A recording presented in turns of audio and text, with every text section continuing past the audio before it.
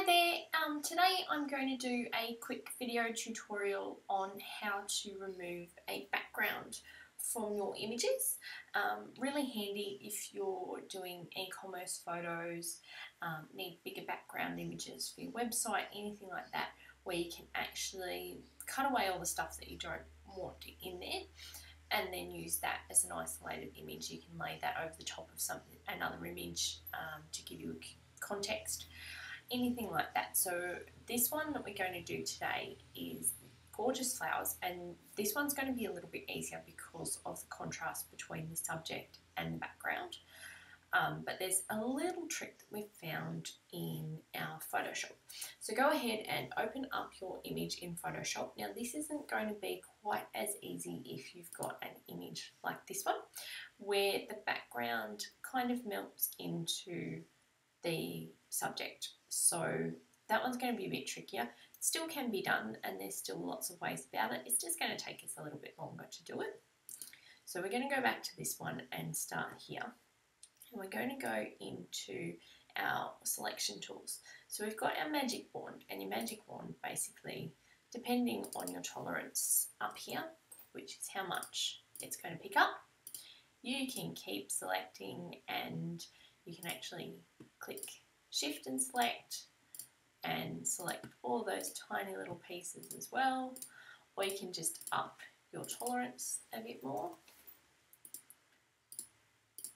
and it will actually, you'll see the dancing ants, as I like to call them, around the image, and you can pretty much, you can go through, and if you're hitting shift at the same time, you can actually expand on that area, or option or alt, you can actually remove from that area. So if you've got bits that you want to keep, obviously as you can see I'm clicking this, and because my tolerance is so high, when I'm clicking a white shape here, it's actually selecting part of the background as well, telling me that that shade is very similar to the background that we've got going on.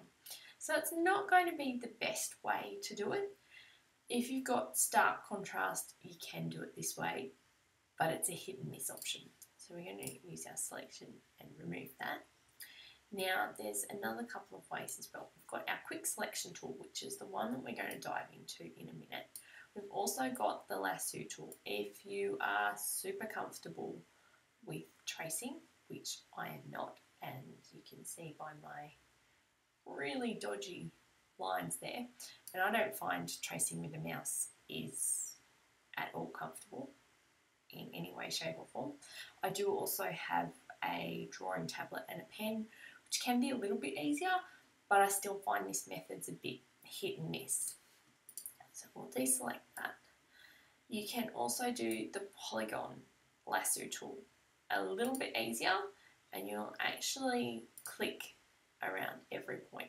It does take a while to do it. I used to always do it this way. You got quite deep into it. When you start doing things like hair that need to be removed, this is an absolute nightmare because you're actually clicking at every point where the selection needs to turn. So it can take hours. And then if you click roll, you go back to the start. So that basically makes you want to scream at your computer or drink lots and lots of wine. Either way, the next go you have is not going to be as great. So with this one, you just keep clicking. And it is a great way to do it. You can get in nice and close. You can zoom right up. So what I did there was Control and plus will get you to zoom in. And as you work around the canvas, you can just use your spacebar and your mouse to take you to another part of the image. So with this one, you can see that we're getting in there pretty deep, but as you can tell by my clicking, it's going to take us a while to actually get around the entire image. So like if we go back up to here, that's how much we've done. We can cut that out. It's pretty good. It's a bit choppy, but it is pretty good. So we're going to remove that and deselect that. So that's one way to do it. doesn't give you a really fine edge, but it does give you a nice edge. What we're going to go back to though is our quick selection tool. Now this tool does have a couple of options up here. So we're going to start with a new selection and basically drag it around the parts that we don't want. And you'll see it will just expand as we're doing it, and it's actually connected that up all the way around. So we want to make sure we've got a minus here, because this part of our image is actually selection. We want to take this part out. We're going to have to add this part in. And you can actually get right in close and do all of those finicky little bits and drag them out and actually add them to your selection. Again, it's not 100% foolproof. None of this ever is really, you're going to have to get right up close and drag and drag and drag and drag. We've got this part here, so what you can do, because that's going to be like that, you can just go back over and select the parts that you do want. And that's for some reason not going to let me do that space in between. But as you can see from this, we've got a pretty good selection going on.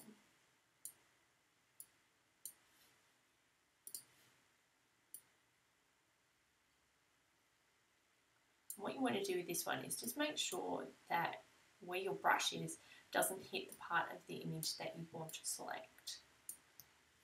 You can see it's a pretty good cutout, and by far the quickest way out of all of the options that we've seen. So that part's just going to be, and some parts you can just cut over. No one's going to know that that was there in the original photo, only you are, so we can definitely cut over that. We've got a part here, so let's see whether we can get into this part. You can get most of the way in. We're going to zoom that right in so that we've got the tiniest brush possible and get into there as well. This is probably overkill, you probably don't need to go this far. But just to show you that you can, it's there as an option as well. So we're going to zoom back out on that, and that's at our 100%. And what I'm going to do is open a new image, and I'm going to copy. So make sure that one's selected. And for copy, it's Control and C. Now I'm running on a Mac, so these options are for Mac as well. And then Control and B will actually paste. So what we've actually got here, if we take that away, we've actually got the background. So what we're going to do to start with is go onto this layer. Now, the way that you can do it as well is if you go backwards, so make sure we've got that selected again, you can actually go ahead and select inverse, and that will give you the flower shape. So if I copy, make sure that your layer that you're actually copying is selected, copy, and go into a new layer and paste.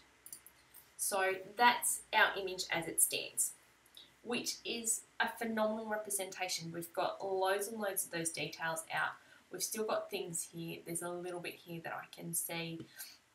Depending on what background you're putting that on though, it's going to be whether it makes a difference. What we can actually do is turn this layer back on, and we can go with adjusting that even. So we're going to use that, stick to the clipping mask, which will make it only work on that background.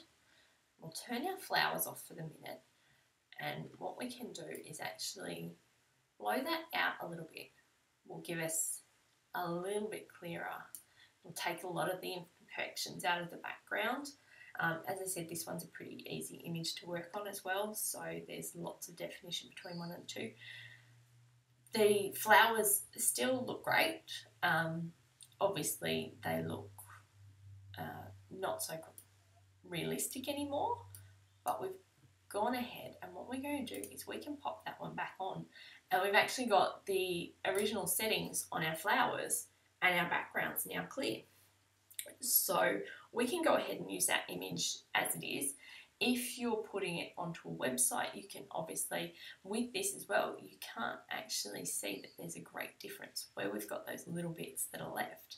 There's not a massive difference in the background, so that's great. We can go ahead and save that and use that one as is.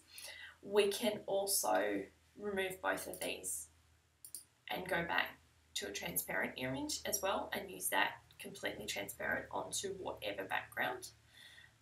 We can also add in, let's go with adding in a different background. So we can add in a solid colour and make that anything you want. You obviously get the edges aren't going to be the greatest, but you can make that into a nice tonal colour. Not going to make a difference as far as your edges, you're still pretty good covered. You will notice though the little holes, so you can go back over them again.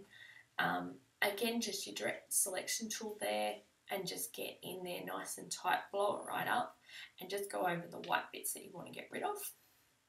I'm going to turn that one off. You can also do a pattern.